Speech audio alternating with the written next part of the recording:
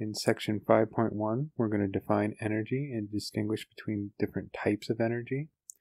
We're going to distinguish between the related properties of heat, thermal energy, and temperature. We'll talk about what the differences between these things are. We're going to define and distinguish specific heat and heat capacity. And then we're going to finish off by performing some of the calculations that involve heat, specific heat, and temperature change. So chemical changes and their accompanying changes in energy are important parts of our everyday world. A couple examples of this is reactions involved in the metabolism of food, the energy we get from burning fossil fuels like gasoline, natural gas, and coal, and the production of all the useful products that we have from raw materials. Thermochemistry is the study of the heat absorbed or released during chemical and physical changes. So an example of energy being released from a chemical state is lighting a match. You form a chemical reaction between the strip on the box and the phosphorus coating on the matchstick, and that produces a flame that releases a lot of heat. But there are a lot of examples out there. There's the energy that we get from eating food, the gasoline that we burn to push our cars, and the processing of coal to create iron ore, and steel.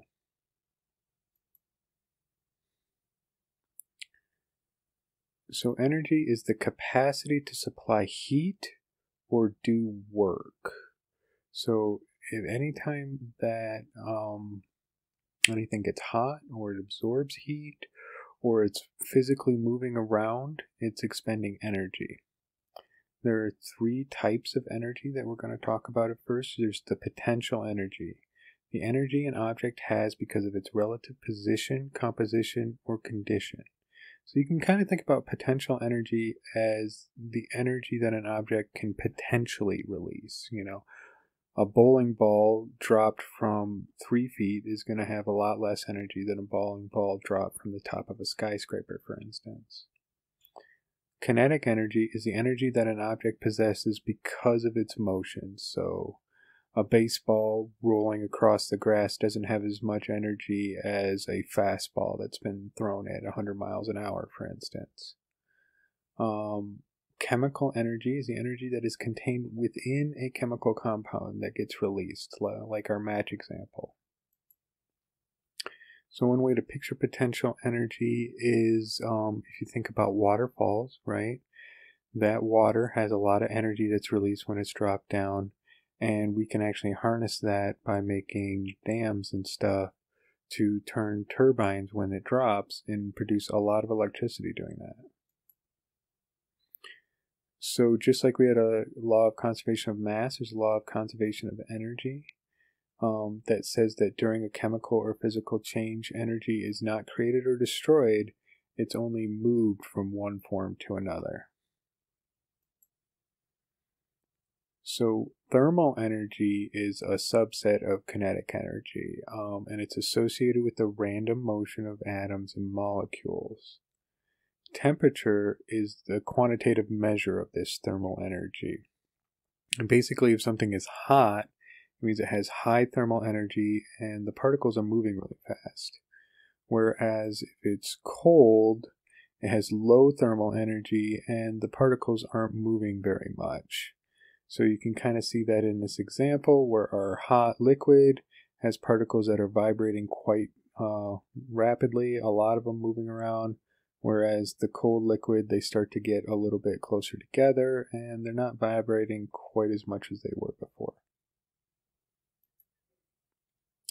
We can measure temperature in a number of different ways. One of the classic ways is through expansion, whether that be a liquid inside of a glass that expands and rises up the glass tube, or this guy here that's called a thermocouple. You see these a lot in like old school kind of thermostats and stuff like that. And basically what happens is as this heats, this coil will actually start to unwind. And as it cools, it'll contract down more. And by measuring the deflection across that, you can kind of tell how hot or cold it is. So heat is the transfer of thermal energy between two bodies at different temperatures. So a lot of times colloquially when we're talking about heat, we think of it as like something that's inside of something, but it's not really a thing in itself. It's thermal energy is the thing. Heat is the transfer of that, the movement of thermal energy from one thing to another. We can picture the process of heat here where we have a hot sink and a cold sink. And then when we bring them together, when we allow these molecules to bump up against those molecules, even through some sort of barrier here, eventually what's going to happen is they're going to reach thermal equilibrium. Eventually they'll both be at the same temperature and both sides will be moving relatively, the molecules on both sides will be moving at relatively the same speed. And that's due to the transfer of heat from the hot sink to the cold sink. Matter undergoing chemical reactions and physical changes can release or absorb heat. A change that releases heat is called an exothermic process. An example of that is a combustion reaction that occurs when using an acetylene torch. So anytime you have fire, that's an exothermic reaction. Lots of heat is coming off. But a change that absorbs heat is an endothermic process. This is like, for instance, when you have one of those cold packs you see in the medicine kits, first aid kits.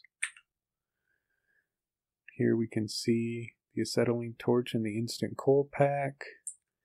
There's also the little heat warmers and stuff that you might see in the winter sometimes, and that's a chemical reaction that's occurring that's releasing heat, so that's an exothermic reaction. So, units of heat.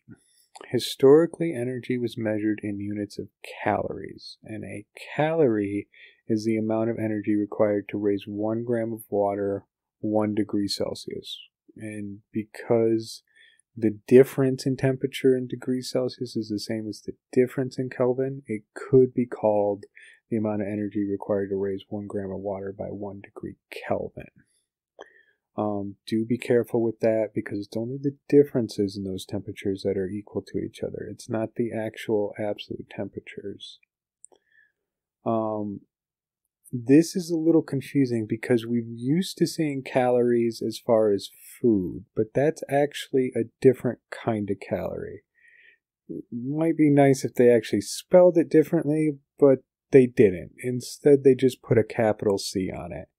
And what that is actually 1,000 little c calories, or 1 kilocalorie. And if you're not sure what I'm talking about, this guy right here, that you'll see on the nutrition facts, has the number of calories in it, and you can see that that's written with a big C there.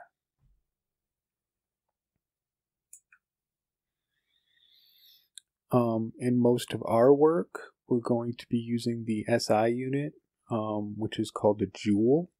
It is defined as the amount of energy used when a force of 1 Newton moves an object 1 meter. And it has a conversion from calories to joules, where 1 calorie is 4.184 joules. And you'll see that number popping up whenever we're working with water, the 4.184 joules number. So heat capacity of a body of matter is the quantity of heat it absorbs or releases when it experiences a temperature degree change. So the temperature is either raised or lowered 1 degree Celsius. So here we can see that our heat capacity C is equal to the heat divided by the temperature change. So here's the important thing about this. The heat capacity is an extensive property. That means that if I have, say, a cup of hot water and an entire pot of hot water, even if they're at the same temperature and the change of temperature has been exactly the same, the pot of hot water is going to have a higher heat capacity because there's more of it. As you make the system larger and larger, the heat capacity will also get to be larger and larger and larger. Now, that's not very useful to us, right? We want a quantity that, regardless of the size of our system, we can apply it and we can know what the heat change is going to be, or calculate the temperature difference, for instance. So for that, we have the specific heat capacity. And what we've done here is we've taken the heat capacity and we divided it by the mass, okay? So now we have a value that is per mass unit of our quantity, okay? So even if the heat capacity rises because we have more and more mass, the amount of temperature change per unit of heat, or the amount of heat required per unit of temperature change, is not going to change gram per gram when you're using the specific heat capacity. This makes it an intensive quantity, and you'll see that we're going to be using this for the majority of our calculations.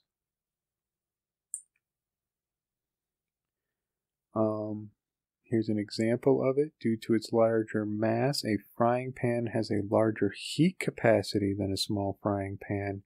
Because they're made of the same material, both frying pans have the same specific heat. So one thing that we can do when we're using specific heats is have various ones for all of our different compounds that we're using. So we know that whenever we have a system that's just helium, it's going to have a specific heat of 5.193 joules per gram Celsius. A lot of our calculations are going to involve water, and you're going to see that number again, 4.184 joules per gram Celsius is its specific heat. Calculating heat. So the amount of heat that we're going to abbreviate with a Q entering or leaving a substance can be calculated by taking the specific heat capacity, multiplying it by the mass of the system, and then multiplying that by the change in temperature. And the change in temperature we're always going to calculate as the final temperature minus the initial temperature. So you can see that if the substance gains thermal energy, the final temperature is going to be higher than the initial temperature, then the value of Q is going to be positive. So when energy is going into the system, we get a positive heat. If a substance loses thermal energy, then the final temperature is going to be less than the initial temperature. Then the value of Q is negative. This is usually how I see this defined. However, if you guys do go on and see some other textbooks and some other disciplines besides chemistry, sometimes these are actually reversed. So it's always important to know what kind of definitions you're working under. But for all of our work, when a substance gains thermal energy, we're going to have a positive Q. And when that substance loses energy, we're going to have a negative Q. So a flask containing basically 800 grams of water is heated, and the temperature of the water increases from 21 degrees C to 85 degrees C. How much heat did the water absorb? So the first thing we need to know is our specific heat capacity. And that is a lookup thing, right? That would be like going back to this table and taking a look here and saying, oh, okay, water is 4.184 joules per gram Celsius. The next thing is multiplying it by its mass. And we were given that right in the problem, right? We were given water in terms of grams. It wasn't even a volume, so we don't have to mess with the density here to get the mass. We just plug that value in directly. Then we need to figure out what our delta T there. So it says from 2. So the 85 degrees Celsius, is our final temperature. That's going to go first. and we're going to subtract from it the 21 degrees Celsius. When we plug all those values out, we get a value of 2.1 times 10 to the 5 joules, which is pretty big, and that's the way that you should expect your joule values to look. It's a pretty small value. That's why often it will be written out as actually kilojoules. You'll do a little conversion at the end here and divide this by 1,000. Let's double check our units again. Here we've got joules per gram times degrees Celsius. We multiply that by grams. That cancels this grams here. We multiply that by degrees C. That cancels that guy down there in that denominator. The only thing we're left with is a numerator of joules.